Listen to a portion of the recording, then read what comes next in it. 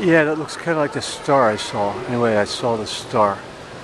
And it told me to come to Minneapolis, so I got my sleigh and I came here.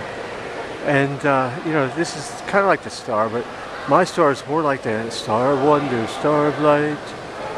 The one that led Jiminy Cricket to save Peter Pan. But anyway, it's directed me here to what is called the Crystal Court. And the mystical feeling I get is that it has something to do with Mary Tyler Moore, the most mystical personality of Minneapolis. I'm going to go see. I'm going to go there, yes. Out in the cold, out in the apocalyptic wind. Why me?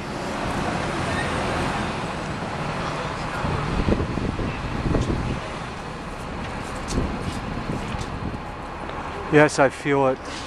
I feel the change in the noosphere. Here. Oh, Mary, Hail Mary, full of grace. There it is. There's something. Something. A message from Mary Tyler Moore.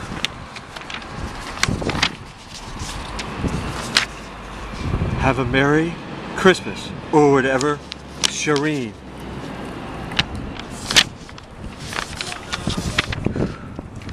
Mission accomplished. The mission, of course, is not accomplished. Here's the holy message, and I am to add it to, I was directed here, to Opportunity Magazine, Salesman's Opportunity Magazine, February 1973, 50 cents. And this will be its sacred space. I am to open a page at random.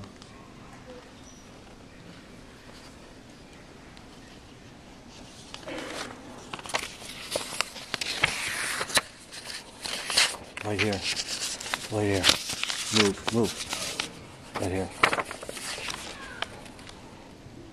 Learn how to make and decorate incomparable glamour candles for fun and profit.